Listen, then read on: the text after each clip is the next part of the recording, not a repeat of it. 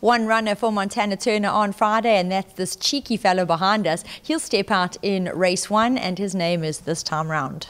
Yeah, I bloody got a haircut this morning. Yeah, look, I was very disappointed in his last run. Yeah. Unfortunately, there was a bit of a jockey change, so that did hinder him quite a bit because Tatenda was prepping him throughout the week, and he had a game plan going into it. So that kind of fell on its head, and then I don't think the ride went according to plan. So again, you have to put a line through that run. Wayne is on, so Wayne is quite a strong jockey in the finish, so I'm hoping that does aid him a bit. So yeah, he's working well. I'm concerned I'm a gallop short because of all the rain we've had. Yeah. So if he's fit, I could see him running into the first 4, but yeah, we're just looking for improvement.